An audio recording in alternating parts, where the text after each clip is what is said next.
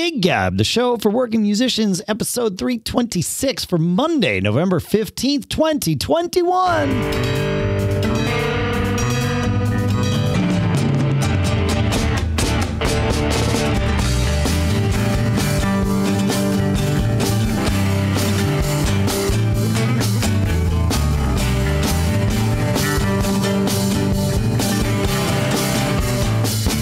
Folks, and welcome to Gig Gab, the show by, for, and about working musicians here in a very dark studio in Durham, New Hampshire. I'm Dave Hamilton. Here enjoying a really fantastic Indian summer in Nipomo, California. It's Paul Kent. My issue is not weather created. It is nerd created, or lack of nerd created. My studio is soundproofed and so also light proofed, even though it has windows. Those windows have been kind of sealed over. I have these lights that I put in the studio. I don't know. I think it was sometime during pandemic. I was like, I've always wanted like color changing lights in the studio. So I have them and they're great. But they're Wi-Fi and, smart bulbs, let's call them. And it's awesome to have them in the studio because I can, when we're having rehearsal or whatever, I can like set the tone and the vibe and it's fun and it's great. It's something to do. Today I came in here, I turned on the lights and 3 of the 4 bulbs are in factory reset mode, which means that they flash to tell me that they're in factory reset mode. So to record the show, I opted to go in far darker mode than flashing light mode. And I think I've made a bunch of mushrooms. Right. Exactly. I didn't have the mushrooms at the ready. So I figured dark mode was better than flashing light mode. So there you go. Yeah. Our sponsor for this episode is Ultimate Ears Pro. They've got some deals. Like normally they have their Gig Gab 20 coupon deal, which gets you 20% off. But there's an even better deal that they have, which I'll talk about in a little bit. So I'm excited about that. So, and we have our own URL there now, which is fun. So I like that. Cool. I know. They've been a great sponsor. They have. Yeah. So we will talk about the details of that shortly here. I didn't have any gigs this weekend. In fact, I am heading into what I assume will remain my winter slowdown. I did see a gig this weekend. I went and saw that Rush tribute band Lotus Land again, which is good I hadn't seen them since pre-pandemic. I think actually the last time I saw him was the night we all found out that Neil Peart died, which was sort of an interesting twist of events to be going to see them. Yeah, that was back in January 10th of 2020. And it was the right place for us Rush fans to be. It was a nice sort of way to gather together and celebrate, all the music. But I saw him at this place over in Portland, Maine called Aura, where I've seen a bunch of shows. This is a place that is built specifically for rock shows. It's got a huge stage, great sound system, great lights. Except it's small. It's like, 1,000 people, but it's built as a bi-level theater. So there's seats up top. The bottom is a multi-tiered thing that can have seats or can just be GA. This event was seated and also fully vaxxed and all of that good stuff, which is great. But I had never heard this band sound so good. Like it was the right room for them.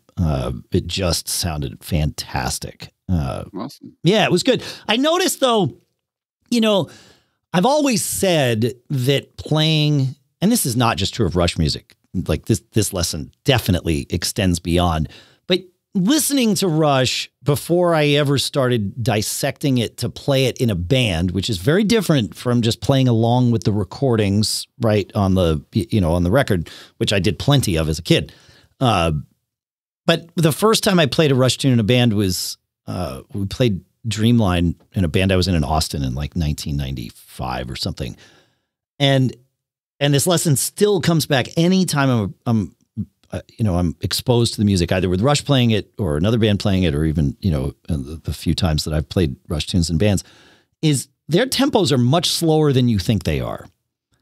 And that allows them room to play the intricate passages in a way that A, they can play them accurately or can be played accurately, and B, can be heard accurately.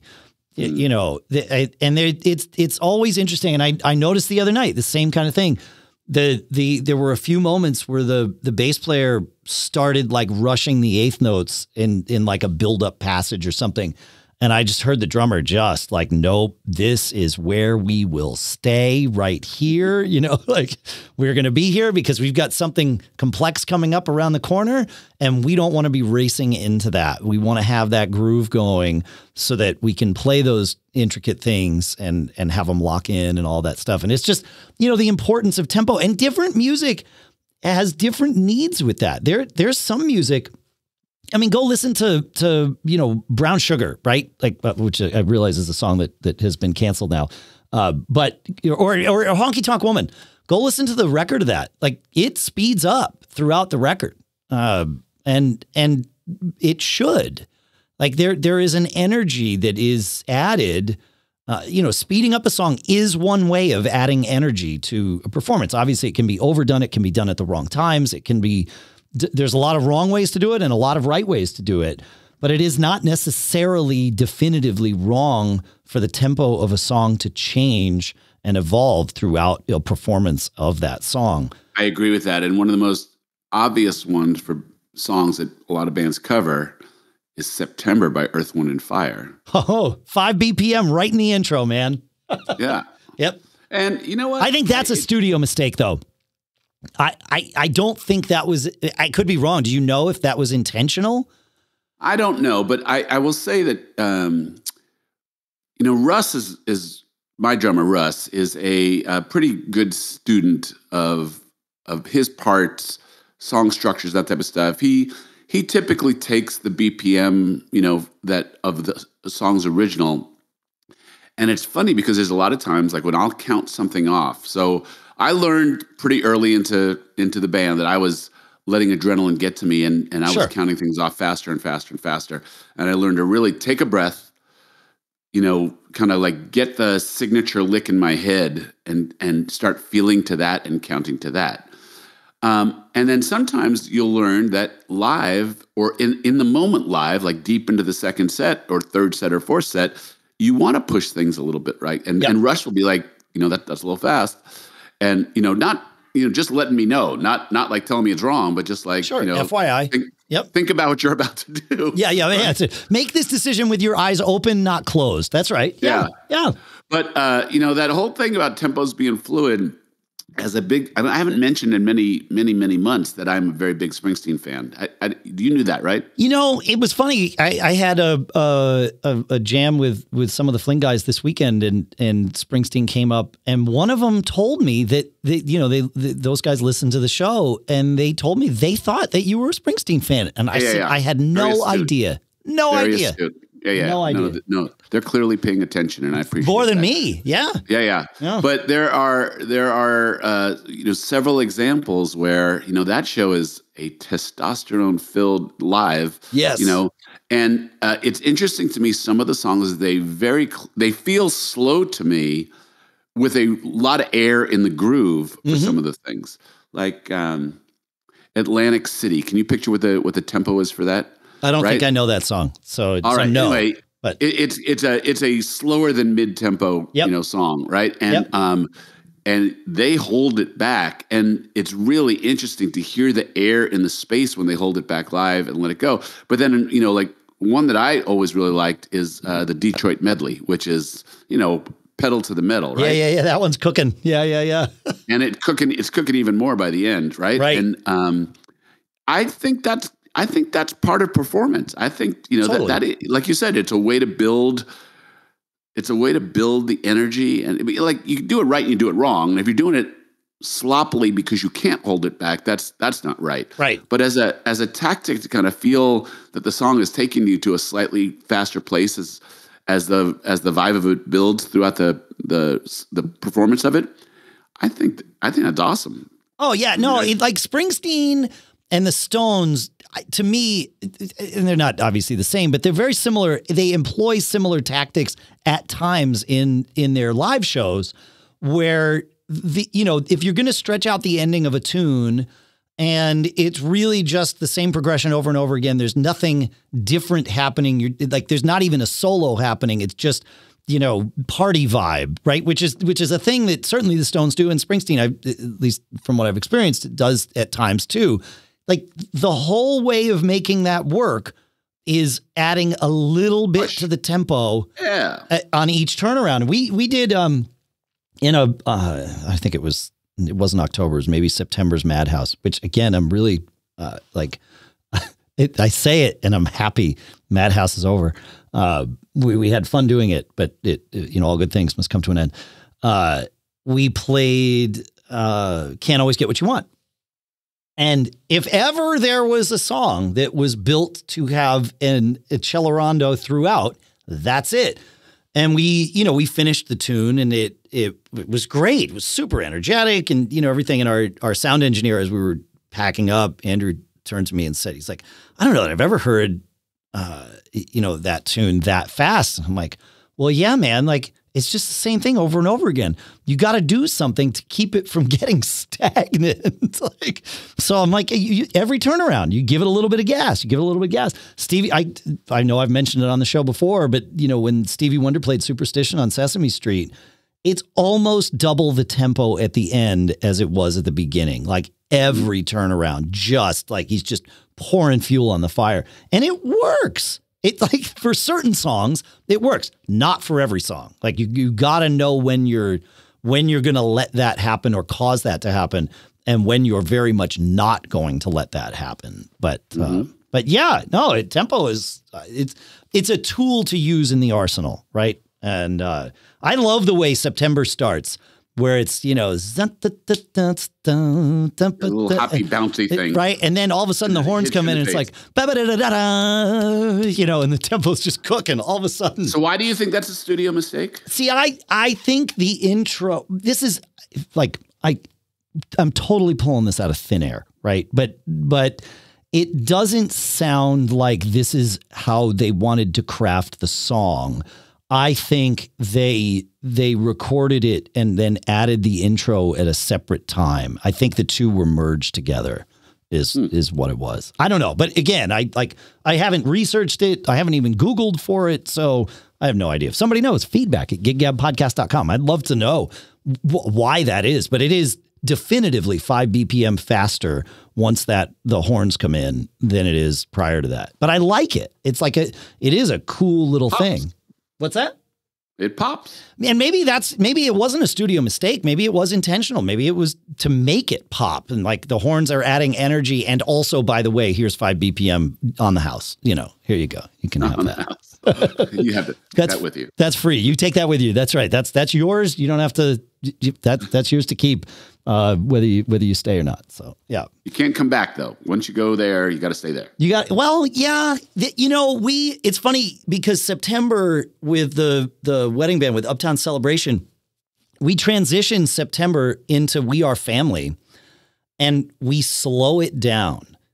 In that transition, we're playing the September outro, body eyeing all night long. And then, we play a one measure kind of, it's not a fill, but it is just, it slows down into that, and it's easy to do because you know exactly where that song should sit, and where September is too fast.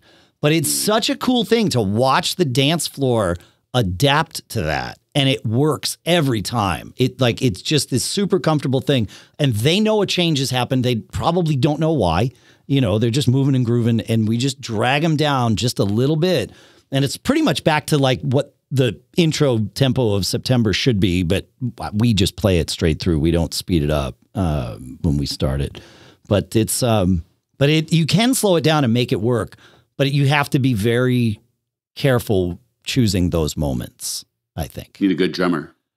You do. Unfortunately, they have to deal with me, but that's how that goes. So you know what? I teed that up for you, man. Thank you. I appreciate that. That's a kind thing to say. But you need to it is good to spend some time with a click. And I find that if I go a period of time without playing to a click, my time gets worse. My awareness of changes to time gets less. which to me is worse. Like I want to know when that's happening so that it shouldn't happen without you as a musician knowing, is my feeling. So, I'll catch that. And it's like, oh yeah, that's right. I've really been using the click as much in the woodshed. And so then I'll go to, just playing, and all I do is play grooves with the click. I'll do a great exercise for drummers. In fact, when I was talking to your friend Mel about just drums in general a couple of months ago, or maybe it was a year ago. I don't know. Time has changed, man. He was asking how to play fills in time. And one of my favorite exercises is to just start a click going and play 4 beats of simple groove, kick, snare, kick, snare. And it doesn't have to be simple groove. Like you can evolve this to be a very complex groove and then fills, but it's 4 measures of simple groove and then 4 measures of fill. And the great part about playing a fill for 4 measures is you learn how to count and even groove the fill, as opposed to the fill being this suspension of the groove, which it, in my opinion, should not be. Like the groove continues whether you're playing a fill or just time. And so playing 4 measures of a fill and just going back and forth, four of straight groove, 4 of fill, 4 of time, 4 of fill, really helps to learn how to play fills in time, because, especially with the click going, very, very quickly you realize if you have a problem or not. But it also just teaches you to play fills that it communicate the groove. Like just because you're not playing, kick, snare doesn't mean you have to stop communicating groove. You can communicate groove. And I would say that this is absolutely true for other instruments as well. I hear guitar players solo, and you can tell the players that are just like, okay, I'm going to play this trick out of my toolbox and that trick out of my toolbox and this trick out of my toolbox. Wait, where's the one? Okay, there's the one. Okay, now this trick out of my toolbox. And some of those things are spectacular. It can be, these great, huge fireworks of technique.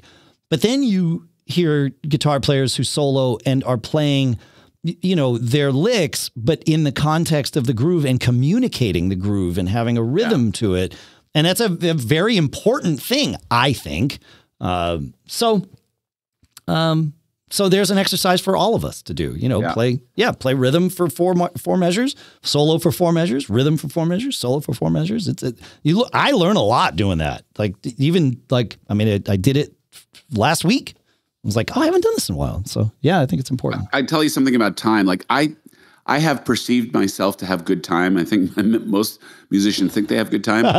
So I have been fooling around with a looper for a long time. Yeah. And, this thing where you lay down some kind of percussive thing, you tap on your guitar and stuff like that. I am stunned by how bad my time is, right? Like I can follow time, but can I create and sustain time on my own was a different thing, right? Yeah. And it probably isn't as bad as I'm making it out, but it really sticks out to me.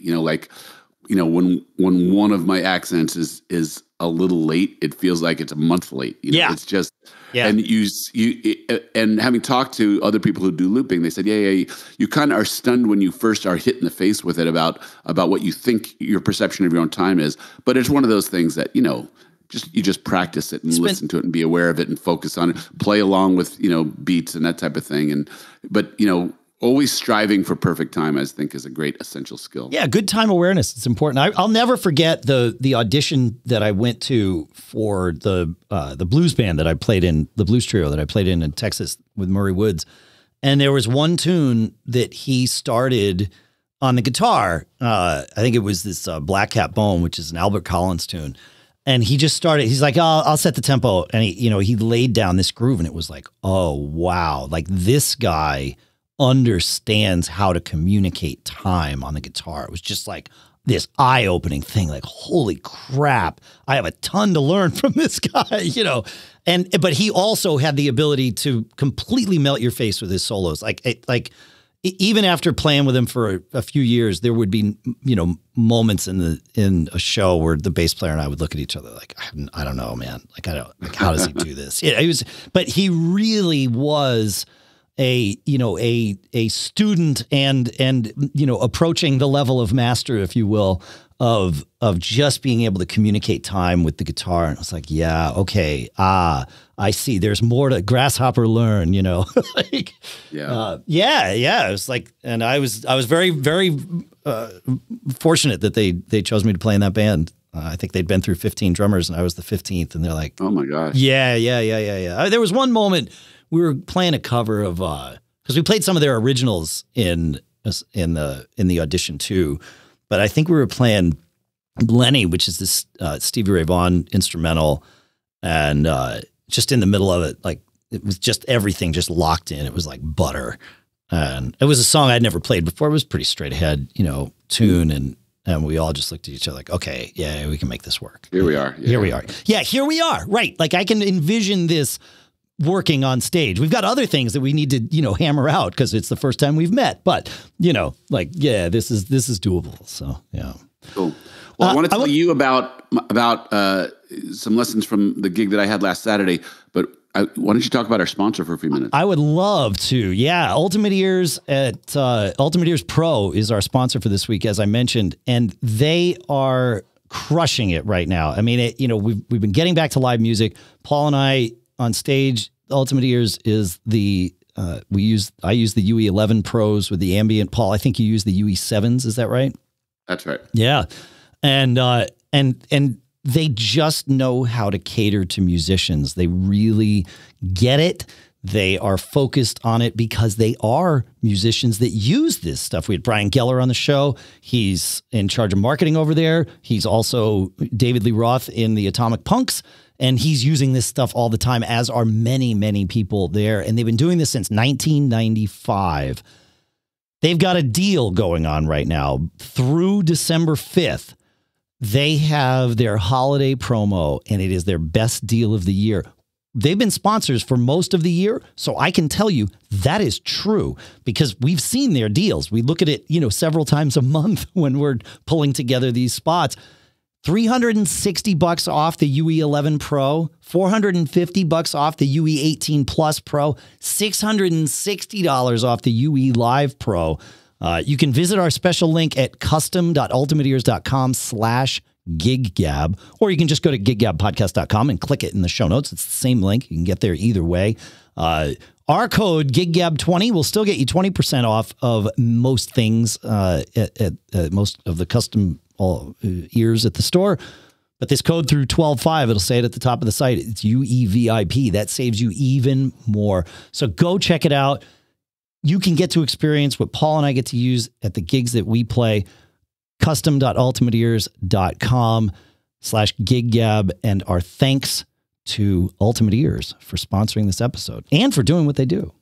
Yep. Great product. I agree. I guess I would add to that, their service has been unbelievable. When I've had to send mine in, they turn them around quickly. It's, the total customer experience is really extraordinary. So you're right. I wind up sending mine in about once a year, and I have the same experience. It's just like they know that you need it, and they know what to do. They know how to look at it and just fix it and send it back, or not fix it. If there's a problem, they'll fix it, but they'll also just service them and clean them and all of that good stuff. Yeah, it's great.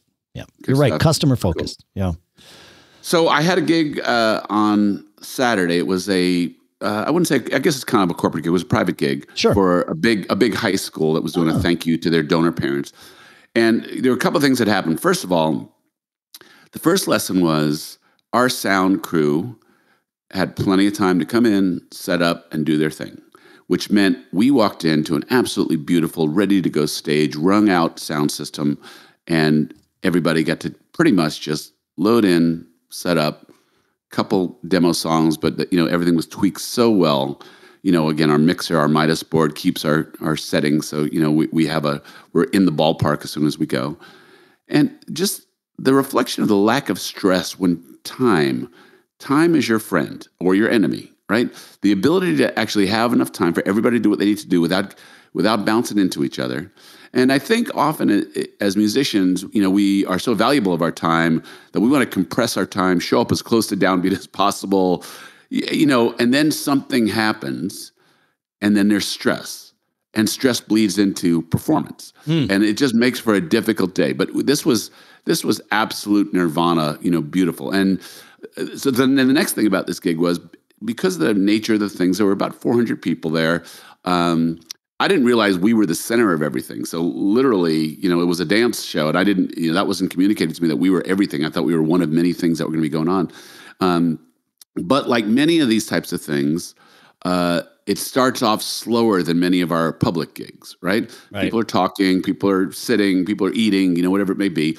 And so, it takes, and it was a 90-minute gig. We ended up playing about 2 hours. The first half hour where we usually have quite a bit of our high energy stuff. And I should know, ease into stuff, dance floor, quarter fill, half fill, quarter fill, not quite there. And then about halfway through the gig, it kicks in and, everybody had a really good time and it was a really good thing. But I wanted to share that it's been a couple weeks since we played. We're about to head into a period where it's going to be 6 weeks until the band plays again.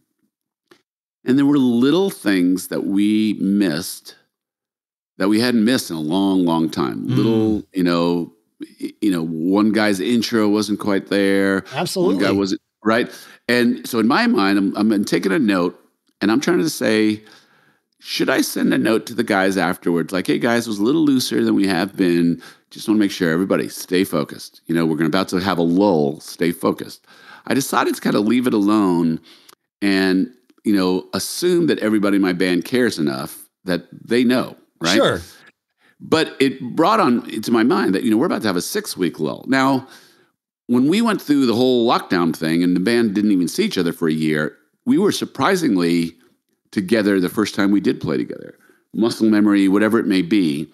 Focus, attention, I think, is part of that. The excitement to be back together to play. It all kind of clicked in and away we went.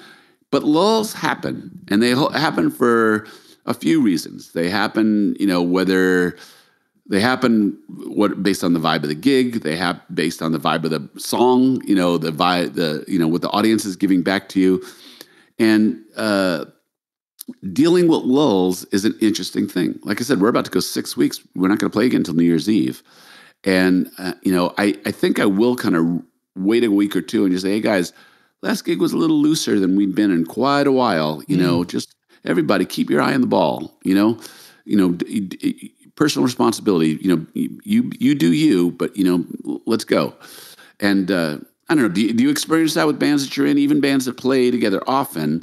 Sometimes you have a night where like, so here we go. It's going to be one of those nights. Yeah, it's just a loose night. Yeah, it happens, and it could be a function of the sound on stage or something about the setup, like an in the moment distraction, right? That causes people to be not quite as focused on just playing as things go. And that's par for the course. There's going to be some level of that, and you just got to learn to deal with it.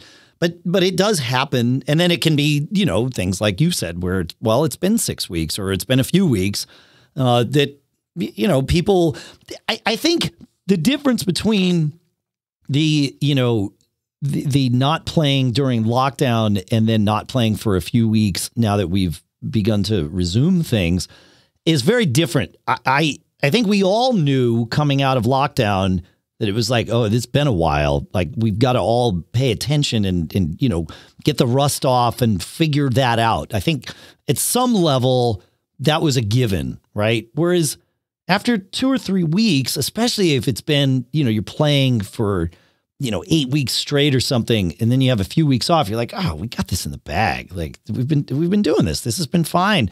It's nice to have a week off, right? Like, the last thing you're going to do is think about, all right, now I got to polish things up for this gig that's coming up. And so I think that makes a lot of sense to me that you would have some sort of errors of oversight at a gig like that. It's what I often refer to as the sophomore slump, right? You have a great first gig and it's like, oh, we're confident, we're coming in. And it's like, yeah, but that confidence isn't really earned. The second gig is going to suffer because of that. You're not coming in with that same attentive mindset. And so I think that makes sense. As far as what to do about it in your specific situation, I think I would take all those notes, right, that you came up with, especially as many specifics as you can remember from the gig, like, oh, there was this, there was that, and not necessarily calling people out, but, you know, if one person screwed up the beginning of September, let's say, just because, you know, whatever, instead of saying, hey, you know, Timmy, you need to be better on the beginning of September, we need to be better on the beginning. Take a look at everything is we. It's all we, right? Exactly, because it really is we, right? Like it doesn't matter if everybody screws up or one person screws up, it's the band, right? And I would put those in a note and set a note on my calendar for about, well, you know, a week before New Year's is Christmas Day, so. You know, I don't know what the right time would be, but I would wait to send it out until we as the band are at a point where we might be thinking about the gig. And so for a New Year's gig, I might send it on December 27th, right? You know, like people get through Christmas. Okay, great. Now, hey guys, you know, here's the thing. Here's the details for load in or timing or, you know, whatever you need to send out. And then also remember that last gig we played, we'd had a couple of weeks off and things were a little rusty. Here's what I remember from the gig. Please chime in with whatever you remember from the gig so that we can all sort of polish as we head into, you know, whatever our New Year's gig, right? So this is really interesting to me because the lens I'm hearing what you're sharing and what I'm thinking about, like, yes, it is we, because you're not, you know, there's not a lot to, you know, unless something really egregious happens, there's not a lot to be gained by calling someone out in front of the band, right? No. However, it dawns on me that it is a useful thing in a leader-led band to let the band know the leader is listening and paying attention. Yeah. And, you know, wants to continue to prompt the qualitative part, you know, the focus that everybody has. I wouldn't say that that's unique to leader-led bands. I mean, that's any band, right? Is like if anybody on stage is hearing things, and I think there's often when you and I have these discussions, I think there's this, and I know you don't think this way, but it sometimes comes across that it's a very binary distinction between there's a leader-led band and then there's just chaos. Deep fault of mine, absolutely. It is a deep. I know, and I'll admit that. And I think about it all the time. Like, how much of my worldview am I bought into my own hubris here? You know. But I know, like, you and I have been in bands where there's multiple people, like our, you know, the Macworld band. Yes, there was a decided leader, an explicit leader for each gig, and that person was in charge of the set list. But that didn't mean everybody else was just, you know, there with their mouths shut. If somebody noticed something. If you remember me, I was one or the other. I know. I was either a band guy or a leader guy. Well, it was my year to lead.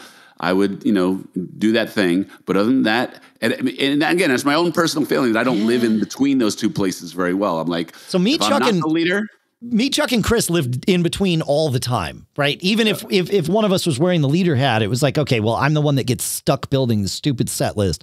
But really, we're all in this together. You know, and that's, you know, so it's a division of labor is how I see the leader role in bands more so than just, you know, I'm just here to serve, like, you know, a military style sort of, you know, soldiering on sort of thing. It's like, yeah, there needs to be a leader, even in a band that doesn't have an explicit leader, at least from the outside. There's always going to be a leader for any given scenario. You know, you're getting ready to go into the studio. Somebody's got to organize that. Somebody's got to, here's the songs we're going to, even if it's a band discussion, someone's got to collect the information and like coalesce it. And the same is true for set lists at a gig. And the same is true for pulling together the logistics of a gig, right? Like there's definitely a leader. And on stage, somebody needs to be leading things all the way through. The democracies, I've never experienced a successful on-stage democracy. Somebody needs to say, the sense that I always feel next. is, the sense that I always feel is musicians, well, no. My horn players come from a big band vibe, and big bands have leaders. Otherwise, it's total chaos, right? Yes. And so my horn section, it is second nature to them. Tell me what to do. Tell me what to put something in front of me, and I'll play it. But of the, you know, X amount of rhythm players I've had come through, they all have different perspectives as to what they're comfortable with regards to having a leader. Mm-hmm. And the vibe that I've gotten, and I've always wrestled with, is I want a leader up to a point, or I want a leader to do the stuff I don't want to do. Yeah. But when it's the stuff I do want to do it, then don't be my leader. Stay out of my way. That's yeah. Which again, for a guy who lives in oddly black and white places, I definitely struggle with addressing those types of things. And it has been a skill to figure out how to co-opt those types of things. So again, I think for the overall 10-piece band, there are my concepts of leadership, that I try to do to keep us a cohesive unit. Sometimes some guys will roll their eyes if they don't think that it's, that's really useful. Other of course, guys, on the very same item will be like, that was really cool. And so, in any band, I guess you're kind of feeling your way. And yeah, I would say that if it was a pure democracy, but the democracy demurred to one guy to kind of take on this one leadership role. What a thankless role that is if it's not by consensus, though. So again, just for me, this is why I live in this odd black and white thing. And the thing is, I'm very happy when I'm not the leader. Tell me, and the few times I've had it, it is actually really easy. I mean, it's really fun for me to only have to be responsible for my part of the music and walk in and do that type of stuff. Yeah. If someone asks me for my opinion, I'll offer it. I'm not being passive aggressive about the whole thing. But wait, that's the best part though, is being in a leader-led band. You crazy people, that's the best part. Yeah, you get to be passive aggressive. Really? Are you sure that's the next song you want to play? Okay. Sounds good. Yep. Whatever. Not my first choice, but whatever. You have fun with that. Yeah, I guess. Yeah, if that's what you think. Yeah. No, that's the best part of it. No, I was joking when we were talking about I had the Fling guys, a couple of them over, and we were talking, and I don't know why it came up, but it was like somebody was divulging some skill they had, and I'm like, yeah, it's like me. Anytime I join a band, I tell myself, I'm not going to let them know that I know anything about sound, right? Like that Dave bang drum, that's it. I don't want to be stuck bringing the PA and have to control it and all of that stuff at the gigs, right? Because it's a lot extra to do. I set up an entire drum set, control the PA, it's more. However, the reality is it usually makes it that if I'm able to conceal that knowledge from people, of course, doing a podcast like this doesn't really help me in my cause here, but, if I'm able to conceal that knowledge, we'll get to, sound check of the first gig. And unless they've got somebody that really does know what they're doing, that's the moment where I step in and I'm like, hey, let me help out. And then of course it's like, it's over, once Pandora's box is open, that's the end of that. But it's because I want the band to sound good. I want it, I want to put on a good product and whatever I can do, whatever skills I might have, I'm happy to share, and whatever faults I might have, hopefully somebody else can overcome them and, step into those spots. But it's, it's that kind of thing where it's like, oh, we all have to do the things.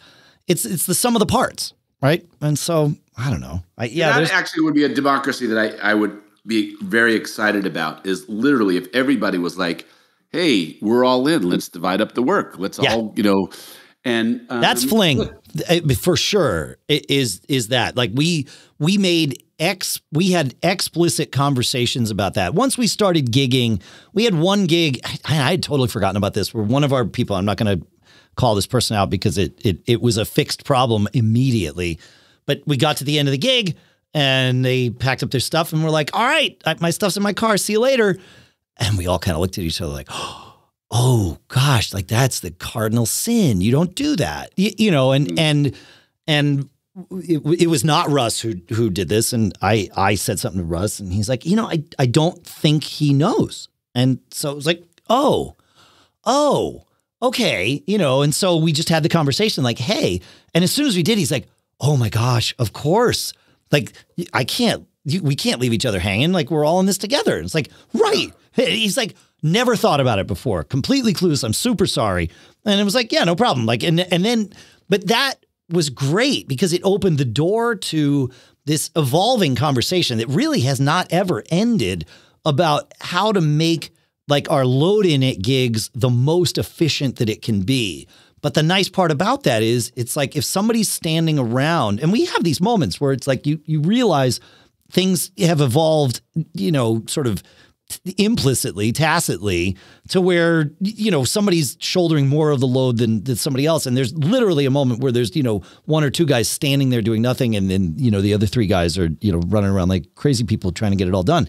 And it's like, if we notice that now, we know maybe we can stop in the moment and delegate, but certainly after the fact, we'll sort of, debrief it and say, as we do sort of the postmortem on the gig, we'll be like, all right, hey, we noticed this has happened twice now. So, okay, this particular job gets shifted to that guy. And like it makes it great. Not only does it make it efficient, but it like you said, it's a wonderful thing to be a part of because everybody is in it together. It's not just lip service. We're all just doing the work and then we're done. And it's great, And let's just break this down a little bit. To me, where that gets even stronger, of course, I could see it in an environment where everybody volunteers to take their part of the work. Mm-hmm. The issue is if someone's fallen down or not doing their gig, what is the group response to pull someone into better behavior? We've like I said, with Fling, we've experienced that. And it's never been about someone actively wanting to shirk their responsibility. It's more, I don't know what to do next. And so knowing that that's the vibe, if somebody is standing around, like I said, oftentimes in the moment, it can be, hey, can you go, run all the cables for the mics, or can you go do this? And they usually, we all sort of have an awareness of all the things that need to happen. And it might just be, hey, can you take my drum cases and collapse them together and go, stash them in the green room or, whatever. Like everybody knows what has to happen. They just might not be as aware of what is left to do or what is next to do. And so in Fling, it's very much a vibe of we can all just tell each other what needs to be done next, and nobody takes offense at it. Nobody. It's never delivered nor. It's a working democracy. It's a working democracy. It's never delivered nor received as we assume because you weren't doing something that you were, trying to be lazy and make us all do the work. It happened that way. And so we can fix it in the moment, and we do. It's great. Yeah. We're relatively psychologically healthy band. It doesn't hurt that one of the guys in the band is actually a professor of psychology. So, we get deep into these kinds of conversations, but it's super helpful to just be able to have it out in the open. Like, oh, that's interesting. Like, I can see why you might think I was being, irresponsible in that moment. That makes sense. And like, Michael often Mike is our doctor in the band, PhD, and he's not good with like injuries or anything, or at least we haven't tested that part of his, I don't think he has any medical training in that regard. But he'll come up with the name of the phenomenon or whatever that causes these things to happen. He'll be like, oh yeah, this is because he's a teacher. He teaches psychology. So he knows all of this stuff, and it's fascinating to learn all these things, but it does keep that air of progress happening as opposed to resentment, which is a very easy thing to kind of fall into, for sure. So yeah. It's fascinating. I don't know. It's just stuff to do. Hey, I got one more thing I want to share for today. Yeah, man. I saw YouTube bought the rights to it, and YouTube is streaming it for free. So everybody, you don't have to have YouTube TV or anything. Okay. But this Tom Petty documentary, Somewhere You Feel Free, awesome, just awesome. The video that they recovered from their vaults, because they were actually making a documentary. Right. They were actually filming, during the process of him making that album. But this is the one I saw at South by, right? Yes. Yeah. Oh, it's fantastic. Highly recommended. Yep. Yes. Oh, yeah. And the insights from the band, posthumously about Tom are just remarkable. The video of them, in their clubhouse, they had a warehouse somewhere where they would hang out, play, rehearse, record.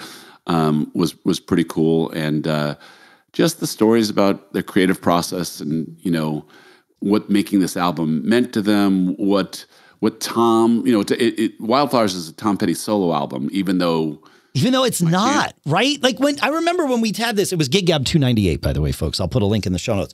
But when we had this conversation, I said, I remember saying to you that, as much as it was officially a Tom Petty solo record, it really did become Tom Petty with, the Heartbreakers as his band effectively. Right. And I remember having that conversation. You're like, oh, I never really thought about it that way. And the documentary definitely communicates that. Yeah. Well, he was using Campbell on guitar and Tench on keyboards quite a bit. He had a rub with his drummer, Stan Lynch at the time, who I think is an awesome drummer. I don't know what you think about him, but Breakdown and American Girl are iconic rock and roll grooves, right? Yeah. Oh yeah. So I just think Stan Lynch is awesome, but Ferroni is freaking fantastically awesome, right? And it took him to a new place, different types of sounds. Yeah. Anyway, and then brought in Ferroni for the sessions, and Ferroni ends up being a band member. And he became a Wildflower, or he became a member of he was a Wildflower. He became a member of the Heartbreakers as a byproduct of that record. That's right. Yeah.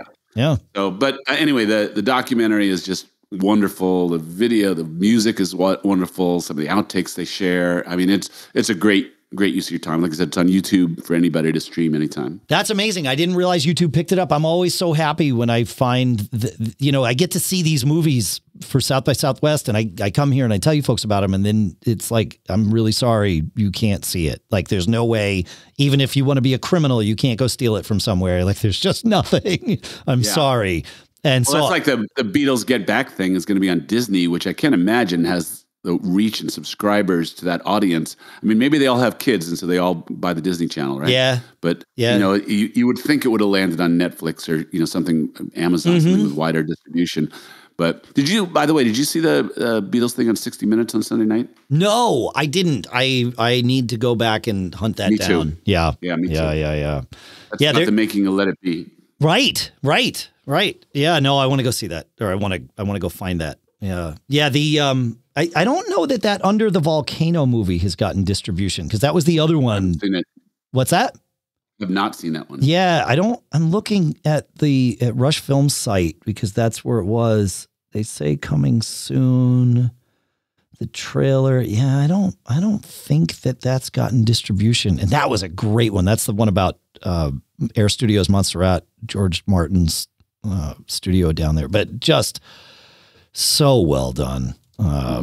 So yeah, I don't know that it's, I'm looking to see if it made it out anywhere, but I don't think it's gotten distribution yet.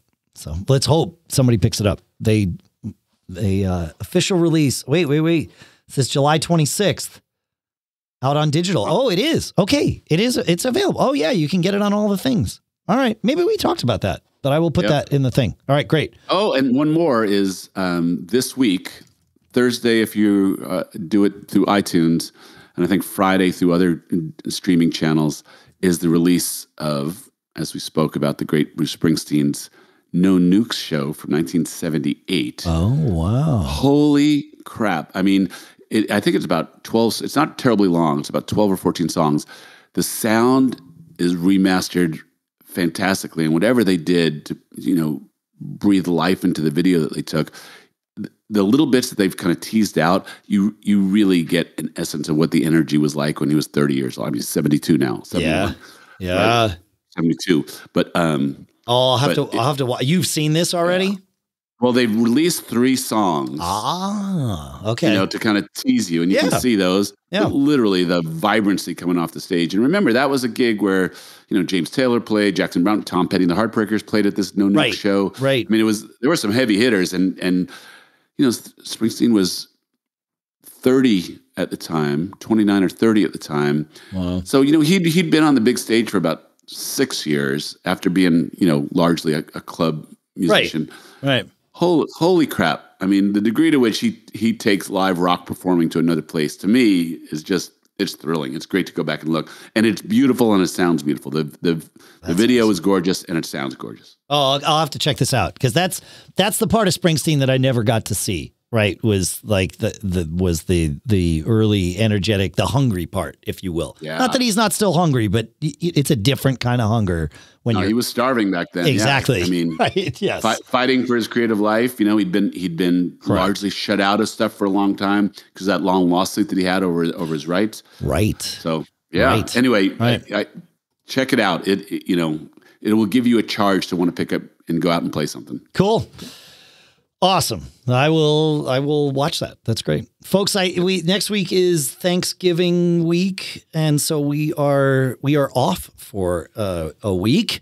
There are other videos to watch. If you go check out Fling's Facebook page, we have been, and I'll put a link to it in the show notes, but we've been slowly mixing and mastering a bunch of the songs that will be on our next EP here. And as we finish each one, Russ has been taking the audio and matching it up to some kind of crazy video that really, thus far, he's made them like it seems like these are videos that have been made for the songs, but I can tell you they have not.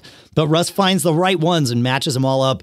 And so there's I think 3 videos out. There's a 4th one that will be released in the next week or two, just to kind of, dole them out. But it's been an interesting thing. It's a way to get attention for the songs, and I think it's working really well. And it's fun. So I'll put a link to that so you can go watch some of those too. Yeah. You got anything else, my friend? That's my bag today, man. Same. Yeah. Thanks for listening. Thanks for hanging out with us. Make sure to go check out our sponsor here at custom.ultimateears.com/giggab. I like that they built us a URL. Makes me feel special. Happy Thanksgiving to all our listeners in the U.S. And hey, everybody, always be performing. Good advice. Happy Thanksgiving.